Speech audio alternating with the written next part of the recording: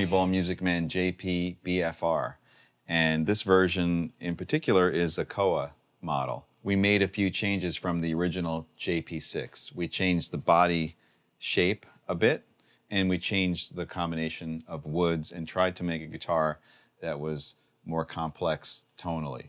So the body is a bit larger and shaped a little bit differently, and it does not have the forearm scoop, but it has a taper back, which is equally as comfortable. It's just kind of a different approach to the forearm rest.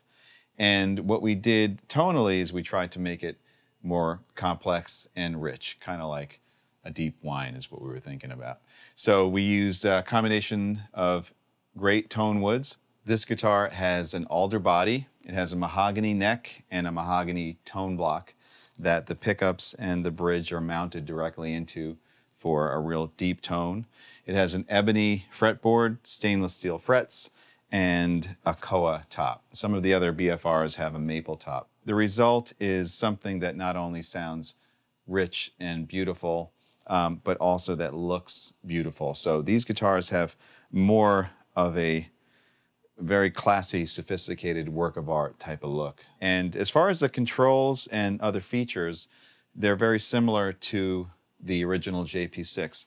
The same custom bridge and whammy bar, the DiMarzio signature Crunch Lab and Liquefier pickups, the two humbuckers once again, the layout of the controls in the same kind of arc that works so well.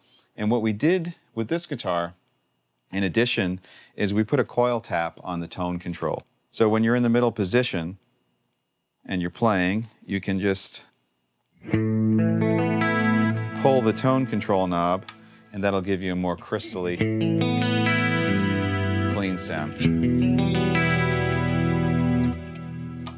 Also, the great thing about all these Ernie Ball Music Man guitars, and one of the reasons I think that they resonate and sound so great as far as having sustain, having a lot of depth, is there's no locking nut, even though there's a floating trem bar. What we did is we have locking tuners on the guitar, and those are really incredible, very easy to change strings, and they work really great. And the whammy bar is amazing. This guitar has a huge sound. It's great for playing big chords. It's really beefy. It's really mighty. It sounds amazing.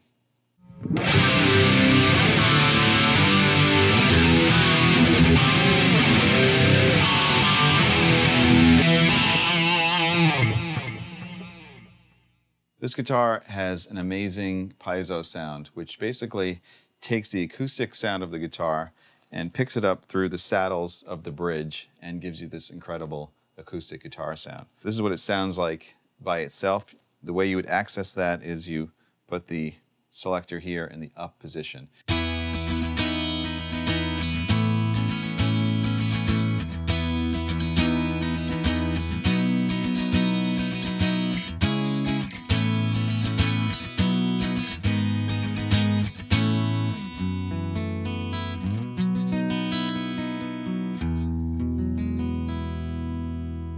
You can either connect the guitar to an amplifier and the piezo out to another amplifier or to the PA, or you can use a stereo cable and then split it down the line. But the great thing is that you'll have access to both the magnetic sounds and the piezo sounds. And what I like to do is combine the magnetic pickups with the piezo to get this great clean sound. So I have it set right now in the middle position of the magnetic, so it's both pickups, and I also am using the coil tap on the tone control, and then I'm selecting the middle position with the piezo magnetic selector, and this is what it sounds like.